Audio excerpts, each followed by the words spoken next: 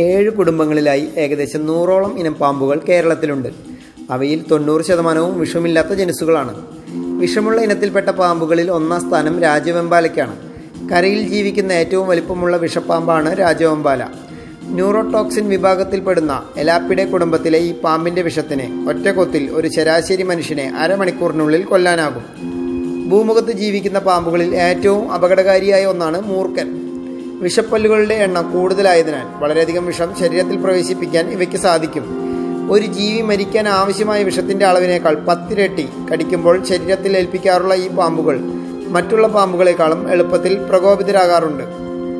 വൈപ്പറിയുടെ കുടുംബത്തിൽപ്പെട്ട പാമ്പാണ് അണലി. 66ലധികം ഉപവർഗങ്ങളുണ്ട് അണലികളിൽ.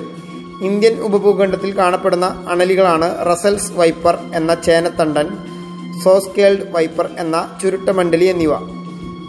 നമ്മുടെ നാട്ടിൽ കരയിൽ കാണപ്പെടുന്ന പാമ്പുകളിൽ വിഷവീര്യം ഏറ്റവും കൂടിയ ഇനമാണ് ശംഖുവരയൻ. വിഷം നേരിട്ട് തലച്ചോറിനെയാണ് ബാധിക്കുന്നത്. വെള്ളിക്കട്ടൻ എന്ന പേരിലും പ്രാദേശികമായി അറിയപ്പെടുന്നു. തിളങ്ങുന്ന കറുപ്പു നിറത്തിൽ വെള്ളി വളയങ്ങളുള്ളതിനാൽ വേഗം തിരിച്ചറിയാനാകും. വിഷമില്ലാത്ത ഇനം പാമ്പാണ് മലമ്പാമ്പ് അഥവാ പെരുമ്പാമ്പ്. മുട്ടയിട്ട് കുഞ്ഞുങ്ങളെ വളർത്തുന്ന ഇനം പാമ്പാണിത്. ശരാശരി 6 മീറ്റർ നീളവും 90 മുതൽ 100 കിലോഗ്രാം ഭാരവും ഇവയ്ക്കുണ്ടാകും.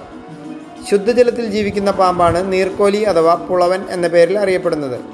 കുളങ്ങൾ, തോടുകൾ, കണ്ടങ്ങൾ തുടങ്ങിയവയിലും സമീപ പ്രദേശങ്ങളിലും പരക്കെ കാണുന്നു. ഇളം തവിട്ട് നിറത്തിലോ മഞ്ഞ കലർന്ന തവിട്ട് നിറത്തിലോ ആയിരിക്കും ശരീരം.